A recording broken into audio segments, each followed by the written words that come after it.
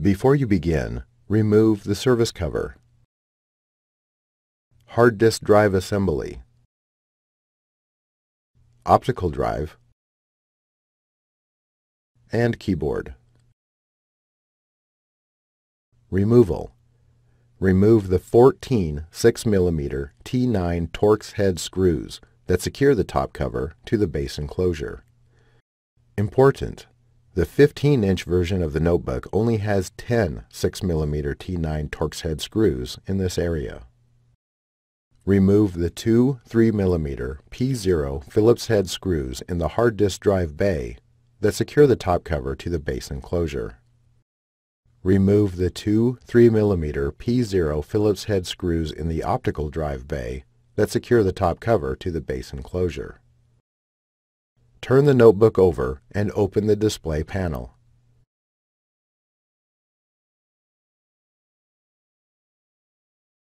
Using minimal force, lift the locking bar up on the power button board ZIF connector and disconnect the power button board ribbon cable from the system board.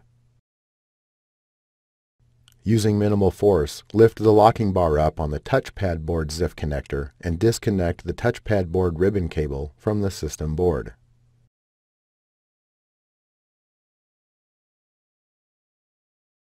Using minimal force, lift the locking bar up on the fingerprint reader board ZIF connector and disconnect the fingerprint reader board ribbon cable from the system board.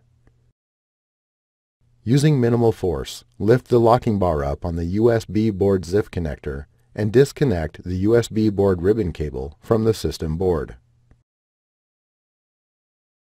Using minimal force, lift the locking bar up on the function button board ZIF connector and disconnect the function button board ribbon cable from the system board. Disconnect the speaker cable from its connector on the system board. Remove the four 6mm T9 Torx head screws that secure the top cover to the base enclosure.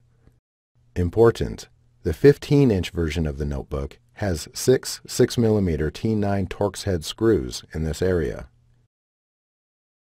Using a non-marring flat-bladed tool, carefully release the top cover from the base enclosure.